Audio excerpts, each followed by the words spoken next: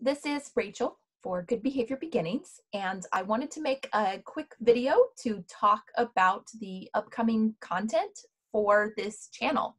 We are shifting our focus to be the use of behavior analysis within homeschool. We are going to be homeschooling this year, and that is a new experience for us, and I imagine probably a new experience for many other families. So I just wanted to talk a little bit about what we'll be doing in the future and where we are and what we're doing right now. So why are we homeschooling? The first reason is that the pandemic made us homeschool in the spring. We didn't receive a ton of communication from the school district, and so I was pulling out worksheets and finding books and making it up as I went along. This fall, our options were homeschool, online school, which doesn't work great for my child who likes to move around a lot and wouldn't probably do the best with sitting at a computer for long periods of time. Or the school district was proposing a hybrid model where the kids would go to school 2 days a week and then do online school the rest of the week. Well, our numbers went back up in the summer, so now it's all online anyway. And we really didn't feel like an option where it might shift from month to month made a lot of sense for our family and our kid. So we opted to go with the homeschool. So regardless of what the school district does this year, we are homeschooling for this year. We have the privilege, I guess, right now that we can work from home and I have a flexible schedule.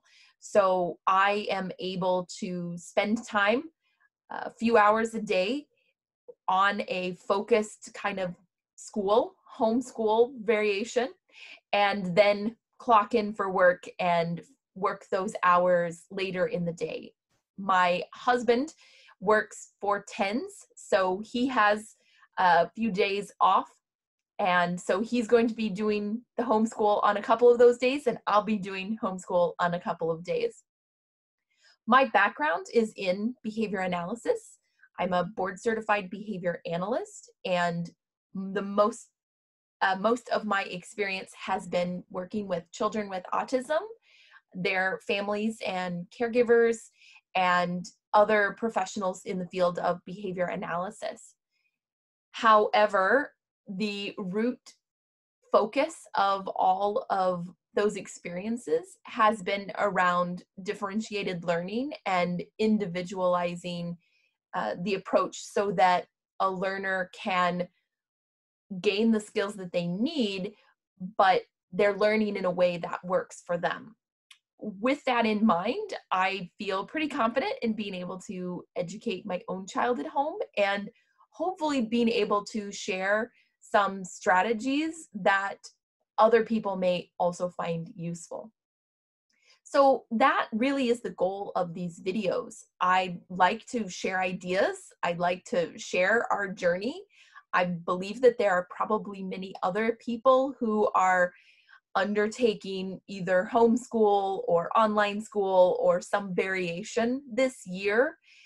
And it's going to be a learning curve for all of us. So I thought that this would be a way to share those struggles and to feel a little bit less alone, that many of us are going through this and that we're all going to figure it out together and our kids will be fine in the end. So I hope that you will check back for more videos. I hope that you will find this information helpful, and I'd love to hear from you if you are facing similar homeschool or online school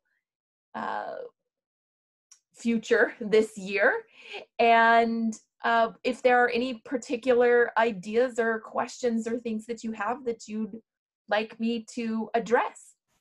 So thanks again for watching, and hopefully you'll check back and enjoy some of our future videos. Thanks.